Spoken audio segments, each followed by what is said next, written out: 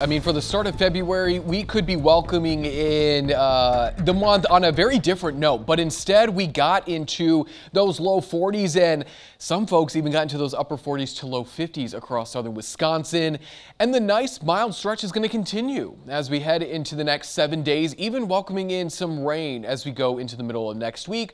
But let's focus on the more immediate future. We're going to continue to remain quiet as we head into the rest of this evening. Northeasterly winds may bring this cloud cover that's beginning to move out of, say, the Green Bay area back overhead. And we might even see a little bit of fog, too, as we go into your Friday morning. So let's budget for it, but I think it's going to be more patchy than widespread.